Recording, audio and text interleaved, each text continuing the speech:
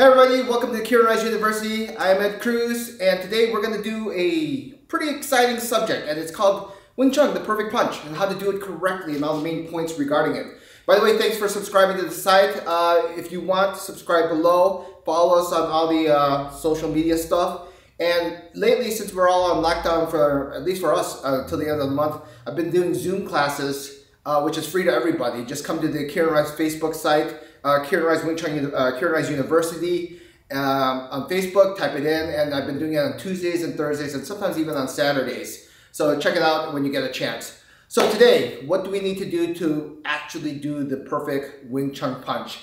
First of all, let's do this first. Make sure we know how to make a fist. Fist is a very simple process. Roll your hand like this, individual hand like this, thumb over the index finger, and the amount of tension. Imagine you holding a grape, or there's like a little bit of air inside the middle of your hand.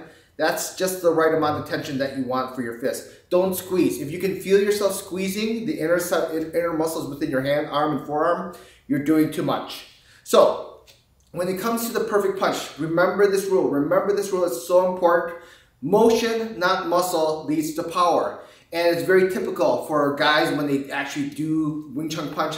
They want to, you watch movies, you watch Bruce Lee stuff and so forth, and everyone's saying, let me punch it harder and harder. But just remember, it's motion, not muscle, leads to power, okay? So first of all, open up your Ichikimi-ma stance, and obviously we know that's very important to do. Make sure you're in the proper position and you have both hands in the center line.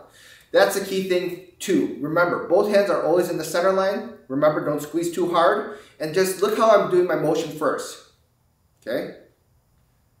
In the beginning, when you're learning how to do the punch, even later on in the stages, after you think you actually know it, you'll be surprised that you're trying to chisel it down. Because in the beginning, you're thinking, let's add more muscle, let's add more power and stuff like that. Even if I tell you don't do that, it's just a natural tendency amongst guys to do that.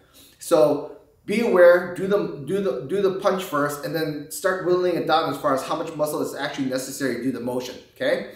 So from here, always, number one, remember, both hands are always in the center line, okay? That's the number one thing to remember first, is hands in the center line.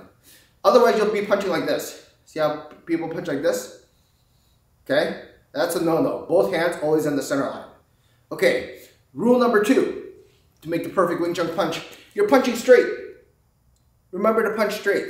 So remember, if you punch, see at the end of the motion, my motion is going straight. Don't go like this. If you feel like you're hammering the end motion down, that's wrong. Not only are you doing it wrong, you're also hurting your elbow. So remember, end of the motion, straight. Straight. So that's rule number two. Make sure the motion is straight towards the target. Okay. Rule number three. People always think punch is only a single hand, but this punch motion that goes out is the active part. This punch motion that pulls back in is a passive part. So it's two motions occurring at once. Just think of it like riding on the bicycle, right? You don't just pedal one side. Two sides are pedaling in order to make it work. In order for you to generate the right and perfect motion to get the power, the hand that's pushing forward from the elbow is just as important as the hand being pulled back by the elbow, okay? So push and pull, same time, and that is so key to remember.